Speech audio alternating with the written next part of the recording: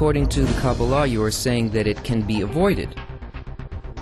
It's preventable only through the inner correction of a person. There's no other way. No external actions will help us. What do you mean by external actions?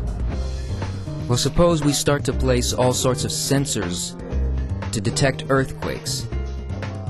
To put it simply, any technical means that we develop except inner correction will eventually be to our disadvantage. We will see that the more drugs we produce, the more ill we become. The more we advance in any area, in any field of development, we eventually arrive at the recognition of something bad.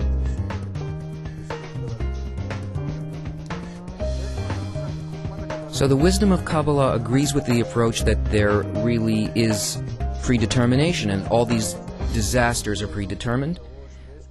Because there are prophecies in the Quran, in the New Testament, in the Bible, and prophets, they actually talk about this time as a period of disasters. So is Kabbalah the same kind of framework? Well, let me explain this.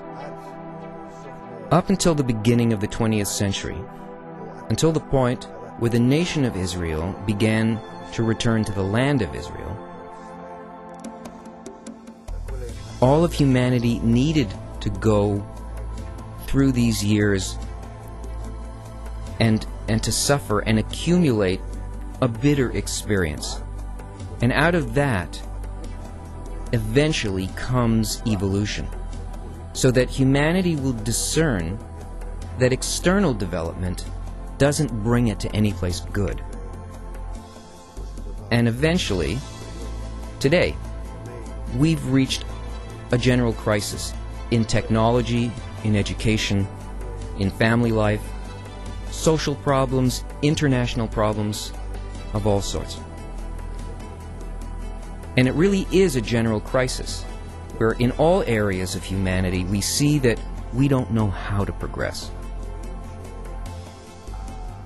We don't know what direction to take, because whatever direction we take, we see that after a few years, we actually come to a bitter result.